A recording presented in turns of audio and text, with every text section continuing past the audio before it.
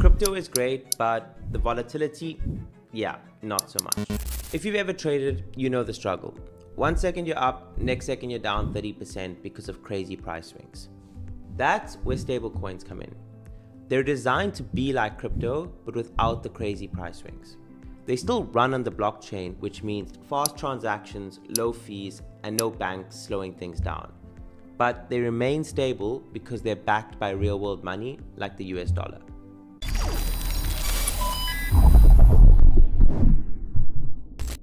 Welcome back to the channel, guys. In today's video, we're going to look at fiat-backed stablecoins, what they are, how they work, and some of the risks involved. Let's get into it. So there are three main types of stablecoins. First, we've got fiat-backed stablecoins. These are pegged one-to-one to a real currency like the US dollar by having that actual currency in reserve. Next, we've got crypto-backed stablecoins. These are backed by another crypto asset like Ethereum, for example. An example of this is the DAI stablecoin. And finally, we've got algorithmic stablecoins. These are, you know what, after the Terra Luna collapse, let's not even talk about these for now. Okay, so let's look at fiat-backed stablecoins by using USDT as an example.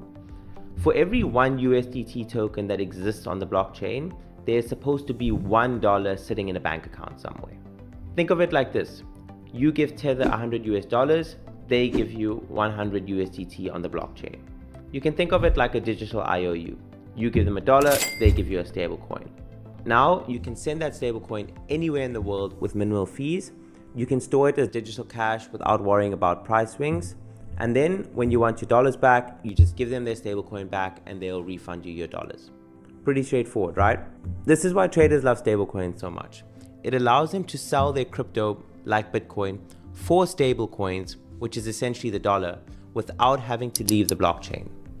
But stablecoins aren't just for traders. They help everyday people as well. Imagine you live in Argentina where hyperinflation is a massive issue. Today, $1 is worth 800 pesos, and then in a month from now, $1 is worth 1,000 pesos. Your savings lose their buying power almost overnight. But with stablecoins, instead of storing your money as pesos, you can convert them into a stablecoin like USDT, which is essentially the dollar. Now, your money holds its value instead of losing it, and you can send or cash out whenever needed. There are millions of people in Argentina, Venezuela, Turkey who are using stablecoins to protect their savings. Okay, so stablecoins sound great, but what are some of the risks involved?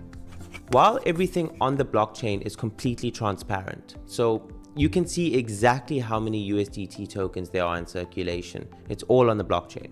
Tether's bank account, on the other hand, is not. So you have to trust that Tether is being truthful about the reserves that they actually have on hand. They've even been caught lying multiple times in the past about how many reserves they actually have, and had to pay a $41 million fine back in 2021 for misleading the public. So while stablecoins are extremely useful, they do still come with some risks. If you guys got any value out of this video, please subscribe to the channel. See you in the next one.